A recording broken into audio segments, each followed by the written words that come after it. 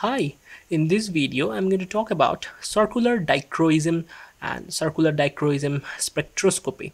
Circular dichroism spectroscopy is a very good technique to determine the structural information about a protein, especially the secondary structure of a protein, and also it gives us information about protein folding and lots of other information that we would see at the end of the video.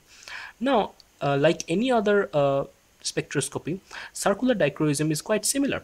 So let's see what happens in visible spectroscopy. So we have our sample here in a container, and what we would do, we would shine light inside the container, and some amount of light is absorbed by the solution and some amount of light would be transmitted, and the transmitted light would hit a detector, and some amount of transmitted light would hit a detector, and we would detect the absorbance of that particular solution, and using that absorbance we would understand the concentration as we know from a Beer-Lambert law. So the absorbance would be equal to extinction coefficient into path length into concentration. So this is our basic spectroscopy equation from Beer-Lambert law. So our circular dichroism spectroscopy is quite similar. Instead of any kind of light, we use here polarized light. And so here we have a light source. Here we have a light source, and here we have a polarizer. A polarizer is a substance which would polarize the light. So when light passes through this, light would be polarized, and I'm representing polarized light in this form. And when it would cross another PEM, it would be converted into two type of light. So one light would be each type of light would be circularly polarized light. So we can think about any plane polarized light as a combination of two circularly polarized light. I mean the superposition of a left circularly polarized light and a right circularly polarized light. So here we are representing a right circularly polarized light, and here we are representing a left circularly polarized light. So we are writing LCP for left circularly polarized light, and we are writing RCP for right circularly polarized light. So if you just see, in our case, the plane polarized light, the electric field vector actually vibrates along one direction in the plane. So if it is the direction of the wave propagation, and the electric field vector would oscillate in only this direction. But in case of circularly polarized light, the scenario would be different. Electric field vector would actually vibrate in both the plane. So if we have our electric field vector, so it would be a combination of right circular polarized light and a left circular polarized light. And when this combination of right circular polarized light and left circular polarized light enter a sample, provided that our sample is optically active,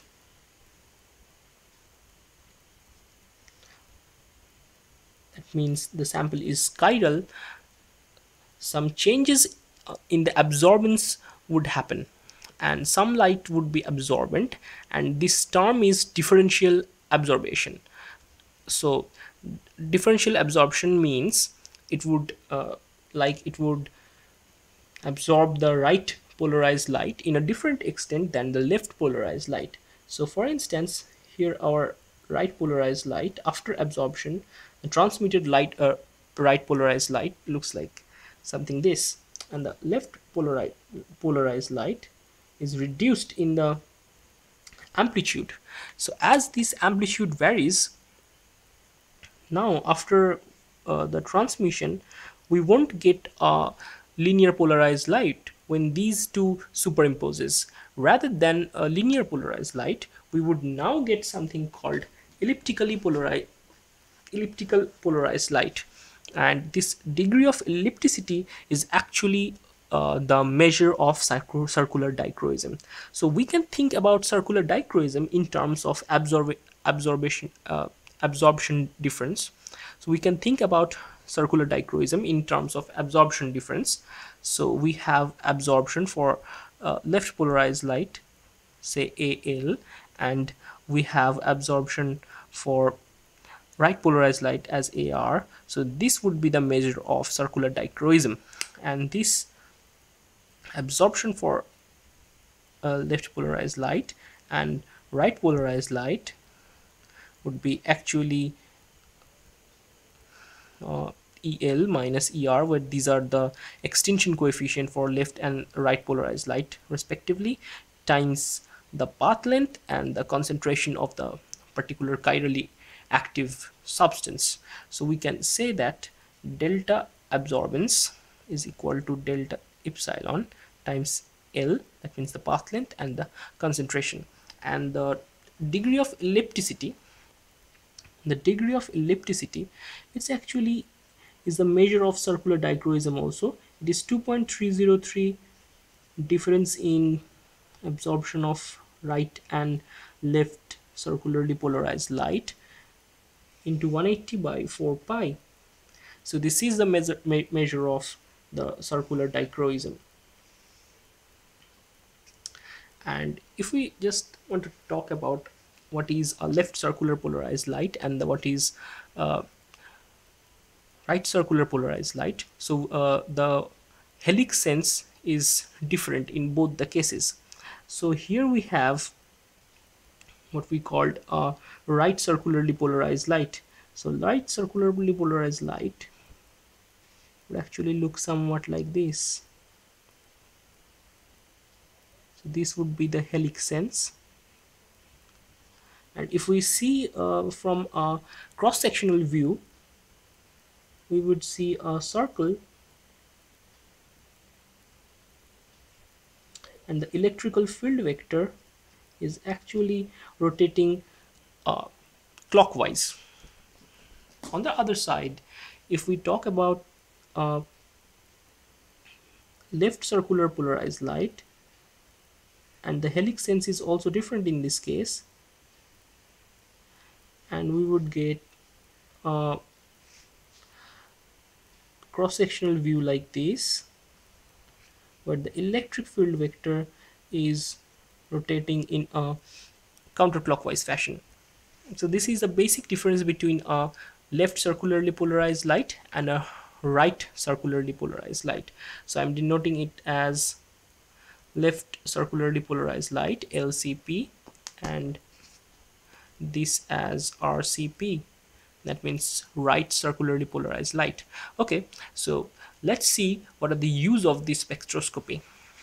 So CD is actually used for protein secondary structure determination. So for instance, if we want to determine how much alpha helix or beta plated sheet is present in our protein, so CD is a good technique. And pH induced or heat induced or solvent induced structural changes could be also detected by our circular dichroism spectroscopy. Otherwise, protein folding and unfolding information could be also predicted by the circular dichroism. Ligand or ion induced structural changes in the protein secondary structure could be also detected by CD. Moreover, structural aspect of nucleic acid, polysaccharides, polypeptides, and hormones could also be derived from the CD spectra. So let's see how the CD spectra for some secondary structure looks like normally. So here we have our y-axis. In our y-axis we have our molar ellipticity, so it is termed as theta, and in the x-axis we would have lambda, that means the wavelength of our light. So let's say our wavelength we have 200, 220 to 240, and so and this is the value of the ellipticity. Here it is minus and here it would be positive. And now the spectra for the alpha helix would somewhat look like this, and the spectra for beta plated sheet would somewhat look like this.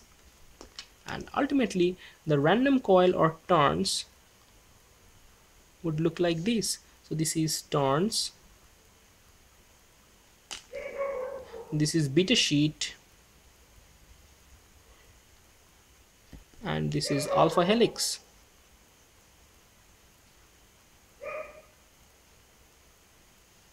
And this is alpha helix. So if there any change occurred after ligand binding or due to any other conditions, the basic spectra of alpha helix, beta plated sheet, or the turns would be changed. With respect to a control, if we compare these two spectra, then we could get information how and why the changes in the secondary structure of the protein occurred. And this is how our CD spectroscopy is very useful to determine any changes in the 2-degree structure, or to gain knowledge about protein folding and protein unfolding. So that's all about circular dichroism. Hope you enjoyed the video. Please like and don't forget to subscribe. Please leave your comments. Thank you.